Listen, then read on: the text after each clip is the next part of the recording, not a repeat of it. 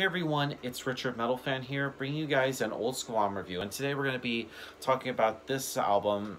It's a sort of like a classic in like the second wave or like of modern metalcore. And I know a lot of people are probably going to give me shit for this album, but I really don't give a fuck. I dig this album, and as you can see by the title today, we're going to be talking about Witness by Blessthefall. This is the band's second album, released in October of 2009 through Fearless Records, and one of the best, I think, in my opinion, the best things for happening to me in 2019 was actually seeing them play this whole album in its entirety back in 2019 with Escape the Fate, and it was awesome.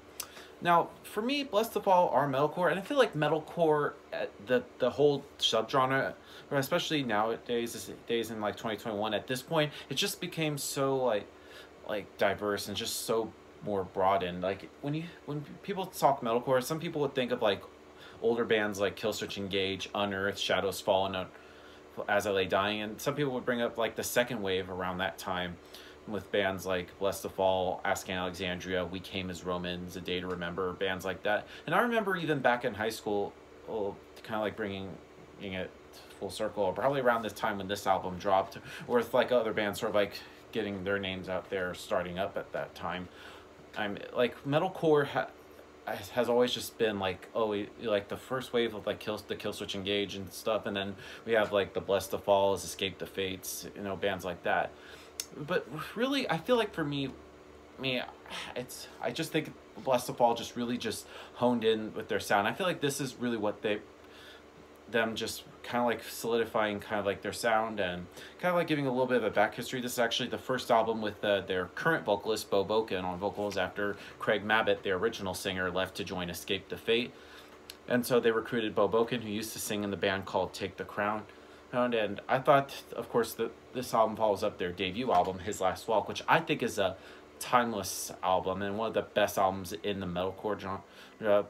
It's very atmospheric and very kind of like dark, and I feel like this album is a little bit dark, but not as dark as like His Last Walk. And I thought like that album with the song like Guys Like You Make Us Look Bad, I thought it was one of the timeless songs in the metalcore. But back to Witness, like I said, I feel like Bo just does a really great job. His first record with the band, he just really just holds nothing back. He just really just lets go. And same thing with like Jared, their bass player, unleashing some of the most sickest screaming. His like harsh, I just love how like the contrast between those two vocals are really shine, and especially like the guitar work from Eric Lambert and Mike Frisbee.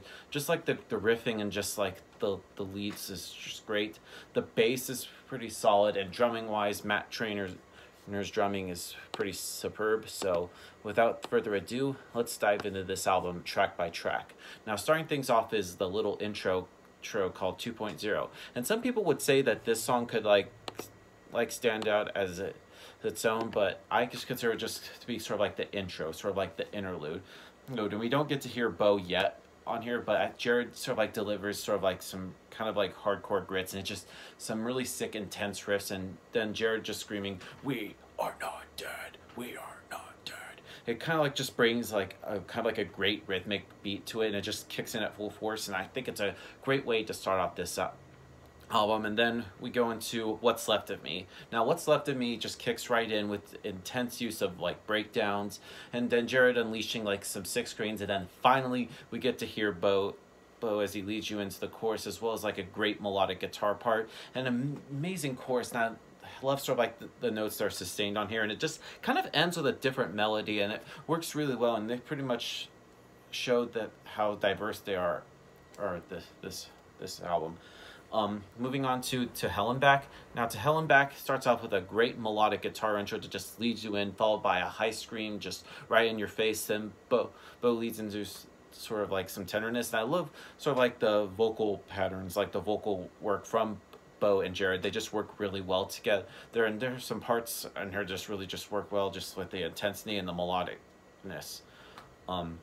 Next song is called God Wears Gucci. Now, this song kind of has a atmospheric sounding guitar that just leads you in, and it's sort of like recapturing sort of like the imagination of like What's Left of Me or To Hell and Back, and it has the elements of melodicness and intensity. Next song on here is called Hey Baby, Here's the Song That You Wanted. Now this is actually the first song where Bo is just singing pretty much solely, and there's a little aggression on terms in with the vocal style, and there's like a usage of like dialogue, which kind of like sets like the whole tone and the vibe and pretty much what the song is about. And then the guitar solo comes in and Bo singing over it. It almost kind of, people would consider it kind of like a ballad in the way, and it's just really so catchy to it.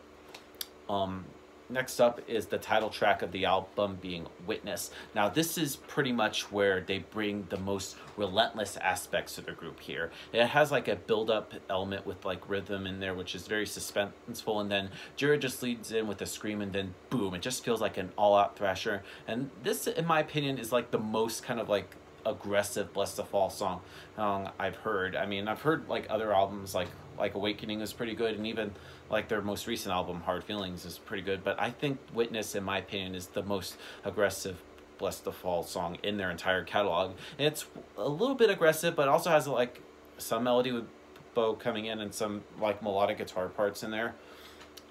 It's an overall damn good song.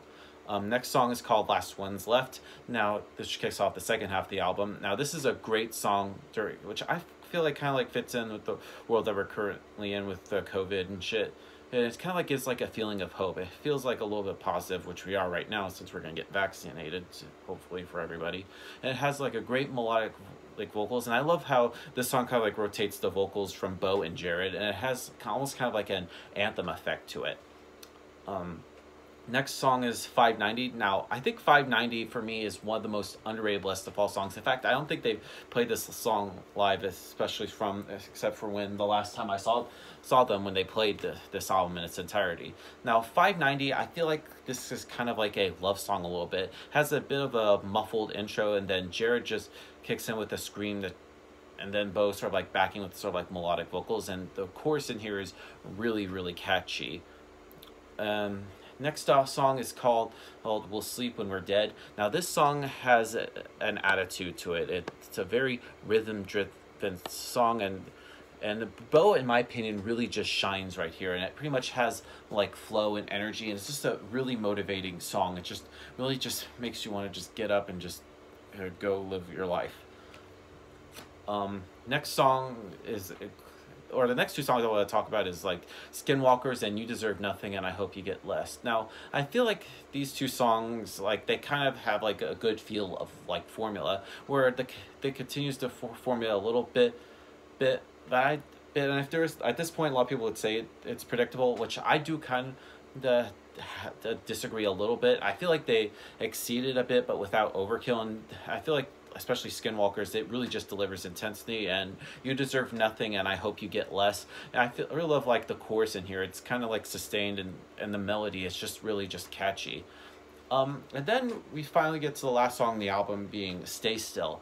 Now this pretty much ends with the most melodic aspect of the band, and which one could argue that this could be a ballad, but I honestly think that it's a little bit somber to be one. And it's the most melodic song pretty much on here, and it pretty much ends on a different note, but it doesn't feel like too out of place, and it kind of like reinforces sort of like the mysterious elements that are on this album, as well as like with the band.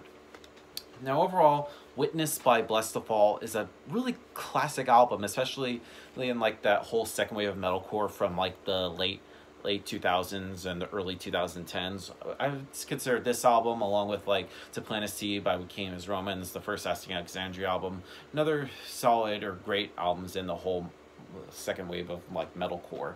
So if I had to give this album a score, I'm gonna give Witness by Blessthefall a solid 10 out of 10. It's probably still my favorite Blessthefall album, hence why I got the vinyl of it. So yeah, that's my review of Witness, guys. Let me know in the comments what you guys think about this album, and thank you guys for watching, and as always, keep it metal.